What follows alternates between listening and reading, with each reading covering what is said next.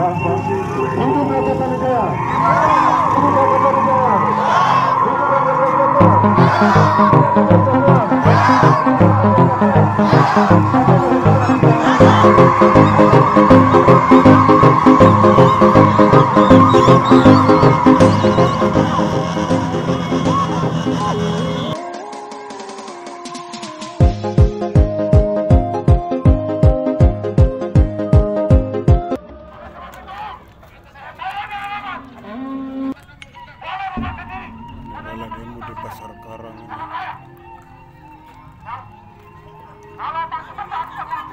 pasar Karang kami dihalangi oleh polisi keamanan pada saat siang hari ini.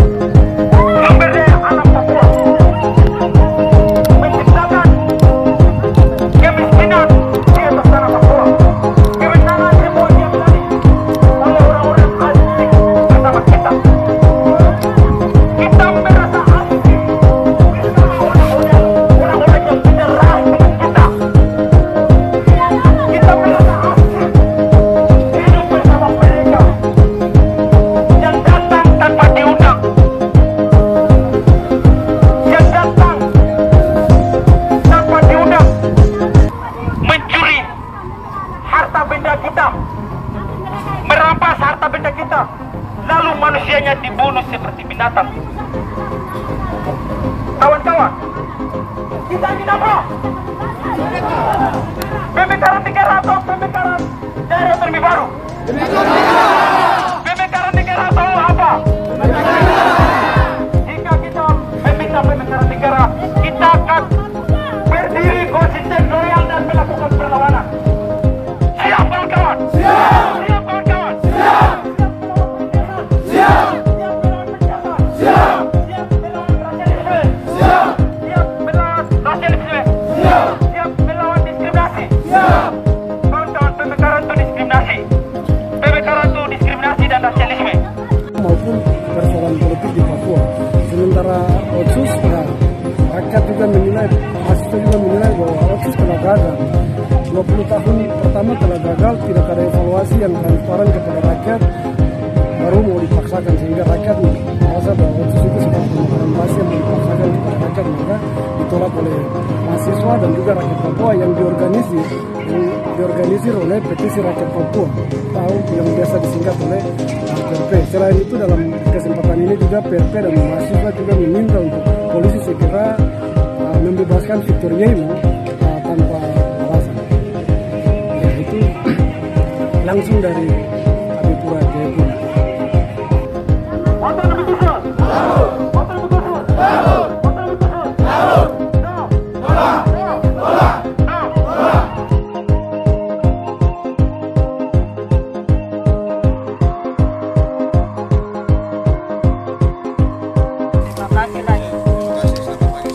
Hidup rakyat Papua!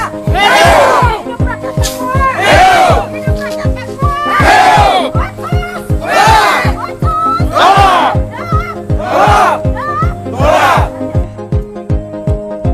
Hidup rakyat Papua! Hidup perempuan Papua! Hidup pemuda-pemudi Papua! Hidup tulang punggung bangsa West Papua! Ya, mari bersepakat pada tanggal 1 April dalam Otsus dalam pada kesempatan ini juga kami ini ada manusia sekarang dipilih ya jalan baik kami prinsipkan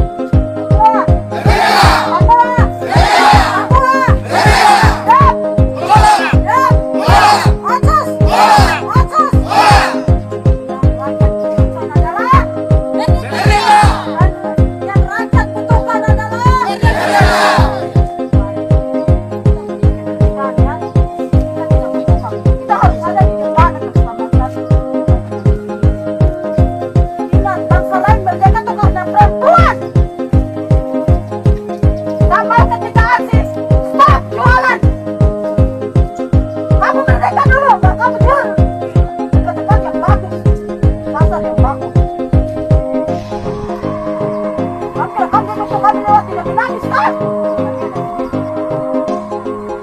Hidup bangsa Papua. Hidup rakyat Papua. Papua. Papua. Papua. Tolak Otsus. Tolak dong.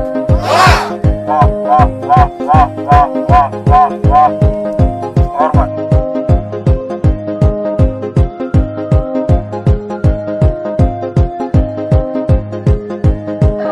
Apa-apa yang konkret dari ketua tim percepatan pembangunan untuk mengusulkan kepada pemerintah pusat untuk menegakkan provinsi Papua Daerah.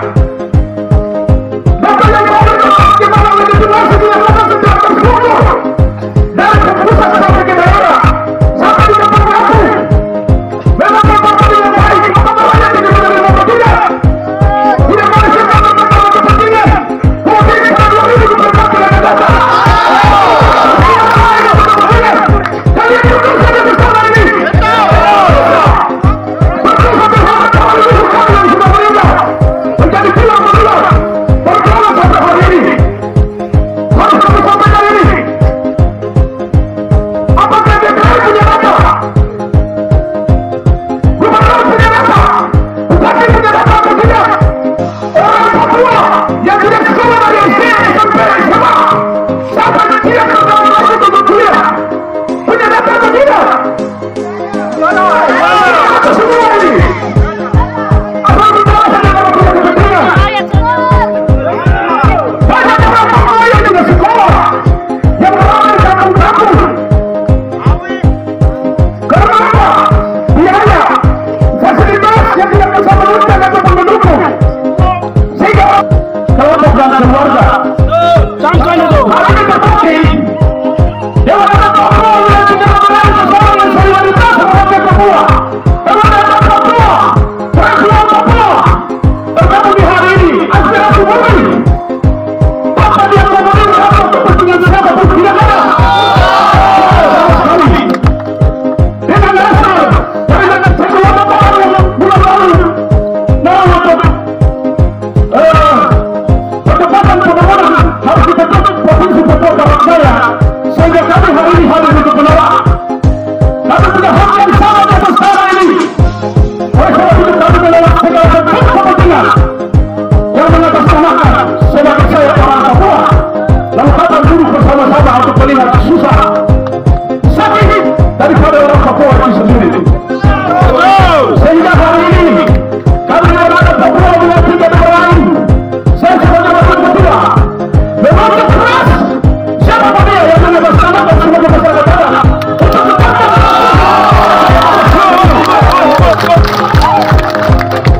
Oleh sebab itu saya berikan kepada pihak DPR untuk transparan dan kami juga meminta hari ini juga bersama dengan kelompok dan keluarga sangkan itu hari ini terbukti Dewan Adat Papua yang tidak mengenai persoalan dan solidaritas rakyat Papua. Dewan Adat Papua, perjuangan Papua bergabung di hari ini aspirasi murni. Bahkan yang memenuhi untuk kepentingan siapapun tidak ada.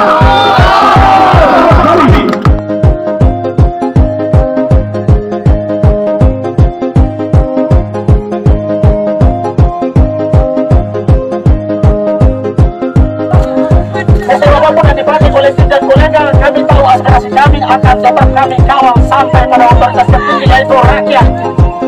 Akan kembali kepada rakyat dan rakyat akan menentukan nasibnya siapa saya mau jadi apa di atas tanah saya. Hidup masyarakat Papua. Hidup perempuan Papua. Hidup laki-laki Papua. Hidup pemuda-pemudi Papua. Hidup mahasiswa Papua. Hidup para buruh dan hidup para pemabuk. Hidup anak-anak iPhone. Hidup semua orang yang ada di sini. Semua adalah manusia yang mempunyai harga yang sama. Baik, kembali kepada pokok. Atas nama Saudara Rakyat Kaimana, kami akan membacakan tuntutan kami melalui aspirasi rakyat Kaimana yang selanjutnya akan ditindaklanjuti oleh Dewan Perwakilan Rakyat Daerah Kabupaten Kaimana. Dengan memanjatkan puji dan syukur kepada Muhammad kepada Allah Subhanahu wa Ta'ala, kepada Tuhan kami Yesus Kristus, kepada semua Tuhan junjung tinggi, semua umat beragama yang punya Tuhan yang kami percayai, kita naikkan puji dan syukur kepada mereka.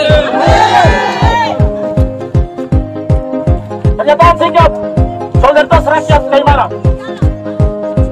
Dengan segala macam kebijakan Jakarta yang berdampak pada ancaman genosida, ekosida, dan etosida secara sistematis dan terstruktur di atas tanah Papua, maka kami yang tergabung dalam petisi Rakyat Papua menyatakan sikap tegas bahwa 1. Hentikan praktek pelaksanaan otonomi khusus jilid 2 dalam kebijakan Undang-Undang Nomor 2 Tahun 2021. Kedua, hentikan produk hukum pemekaran yang dipaksakan atas nama pembangunan dan kesejahteraan semua terhadap orang Papua. Ketiga, menolak pemekaran Kabupaten Teluk Eta, Teluk Karbuni, dan Provinsi Bomberai. Empat, berikan akses internasional jurnalis independen untuk datang ke Papua menginvestigasi segala bentuk keputusan di sana Papua.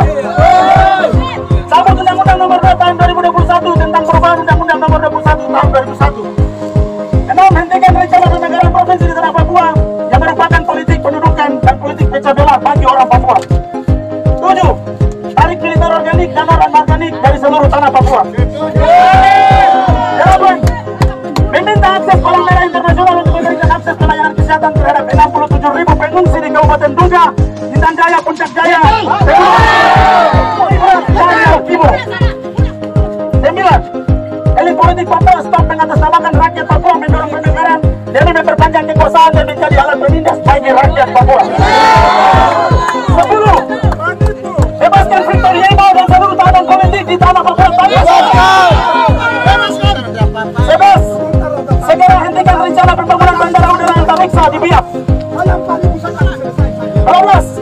Presiden Republik Indonesia dan kabinetnya hentikan rancangan undang-undang pemekaran di tanah Papua. 13. Pemerintah Indonesia segera membuka akses bagi komunitas internasional untuk datang ke Papua. Komisi Tinggi HPBB, pelapor khusus dengan pengungsi, jurnalis, akademisi internasional, LSM internasional. 14. Mendesak komunitas internasional Uni Eropa, Amerika, Australia, New Zealand, negara-negara ASEAN, China, International Money Fund atau IMF, World Bank untuk menghentikan bantuan dana kepada pemerintah Indonesia karena selama 59 tahun telah terbukti gagal membangun Papua. Genosida, etosida, dan ekosida terhadap bangsa Papua. 15. Berikan hak penentuan nasib sendiri sebagai solusi demokratis bagi rakyat bangsa Papua. Amin.